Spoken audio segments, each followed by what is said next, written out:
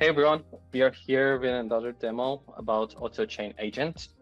This agent is actually able to do on-chain stuff like doing transactions, showing your balance or history transactions.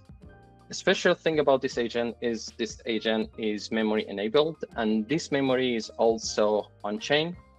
So you will be able to drop your interaction with the chatbot and come back another time, for example, tomorrow, and this agent will be context there of your previous interaction.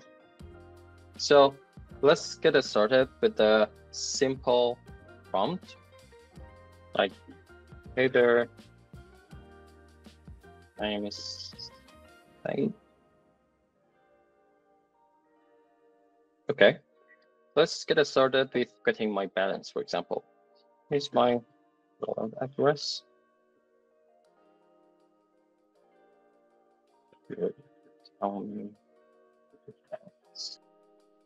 Okay, perfect. As we can see, the thing that just happened under the hood is that we had an RPC call fetching my balance on the blockchain, which is approximately about 0.7 AI3.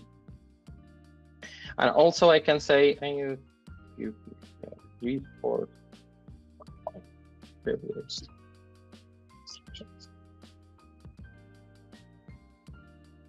Amazing. So I had 4 transactions in my history.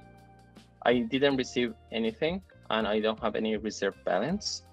So if I refresh the page and start the communication again, this agent must know who I am and what is my wallet, for example. Okay, let's do that. And let's start another interaction. Right there. Perfect.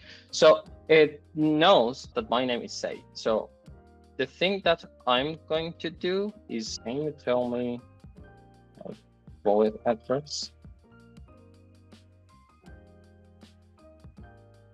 Cool. So basically it knows what is my wallet address. Let's initiate a transaction. I want to send 0.1 AI3 in my friend.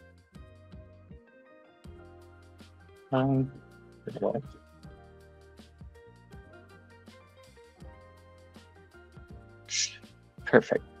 So as you can see, there is like a transaction hash block. This transaction actually went through. The thing that just happened under the hood for remembering the history is that we are compressing the most important point of your interaction with the chat and compress them and upload them to the DSN in an efficient manner. I'm seeing here the last file about the history of this agent that uploaded to the DSN is this one.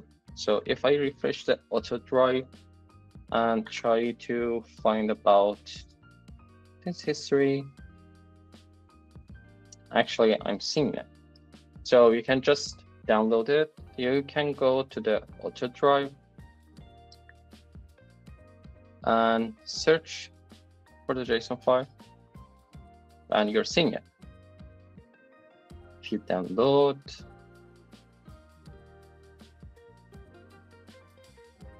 and look at it, basically it's just a compressed version of your previous interaction that we actually send 0.1 AI3 from our wallet to another wallet with the transaction hash.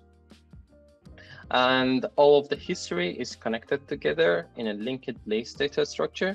So you only need to know the latest CID, and all of the history is connected with each other. For example, by knowing the CID of this one, the agent will be able to pull out the previous one, and it goes back to the genesis.